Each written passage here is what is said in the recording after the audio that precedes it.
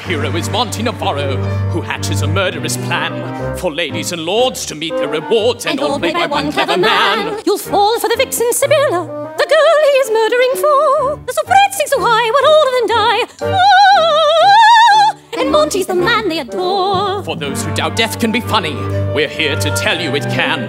Through hilarious means and uproarious scenes, he eviscerates all of his clan. This musical's not a whodunit. Rather, how does he do it? At times, he gallops along and he does it in song, along with some excellent rhyme. Sabella, I've got wonderful news. Oh, no, don't squeeze, Monty, you're a tease. Oh, Monty, look, my shoes. Of course, I should like to talk to you. I don't know what I'd do without you. I am in the line of succession to become Earl of Highhurst. You, Earl of Highhurst. 8 people would have to die for that to happen. How likely is that? A plan is set in motion. First we meet Lord Ethelbert Dysquith, The present Earl of Highhurst. I don't understand the poor. I don't understand the poor. The lives they lead of want and need. Well, I should think it would be a bore. Monty targets his first victim, the young dandy, Asquith Dysquith Jr. I am standing here with poison in my pocket. One eye on the target, one eye on the clock. It better happen soon before I lose my nerve and run. If I'd had a knife, I could have grabbed him, then discreetly knocked him on the head and stabbed him. Not to mention what I would have done if I had had a gun. We will spare you the grisly details of the murder. Hello, birds. Hello, sky.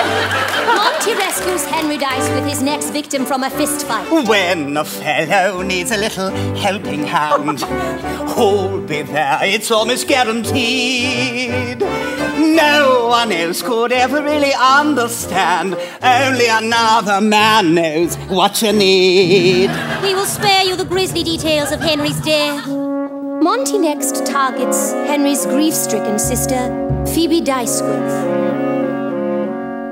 And when I meet the man of whom I'm awaited, I'll know the one I've waited for is he.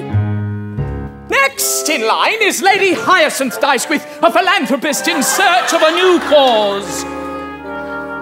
We'll populate an orphanage in Cairo with foundlings from the reeds along the Nile, to watch a creature grow, to swaddle it and know the joy of its pathetic little smile. We will spare you the grisly details of Lady Hyacinth's death and Lord Bartholomew. And Lady Salamis. And Lord Ezekiel. But Monty's final victim, Lord Adalbert, is murdered by someone else. We will spare you the grisly details.